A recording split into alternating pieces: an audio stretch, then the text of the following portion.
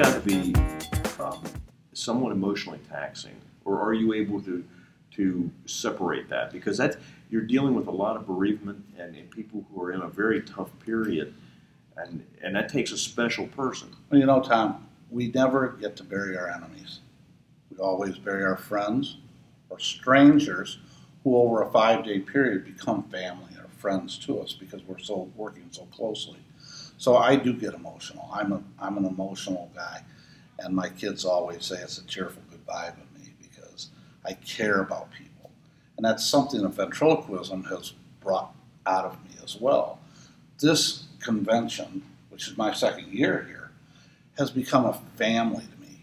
Yourself, Dr. Bob, Vinny, Jimmy Nelson, all the people that come. It's a big family, and I find myself getting to June of the year just wanting to have this reunion again. I can't wait to be here. What is your favorite part of the convention other than the camaraderie, seeing your friends? What do you look forward to about the most? I look forward to the classes because there's always something new to learn here.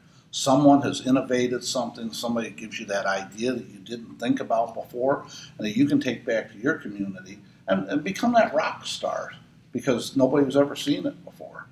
So, and it's just the sharing that goes on here. Incredible, incredible.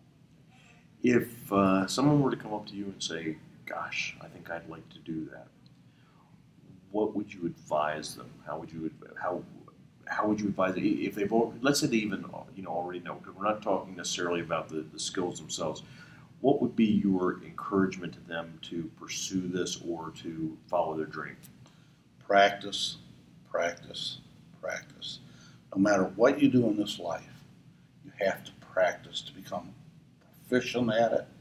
If you don't practice, it's gonna fail. Whether it be auto mechanics, whether it be ventriloquism, or whether it be funeral directing. You have to practice your art and your skill. And that's the biggest thing I tell them. Practice, and don't be afraid to fail. We all fail at some point in our life. But you get better because, like they said earlier, you get up and do it. Definitely.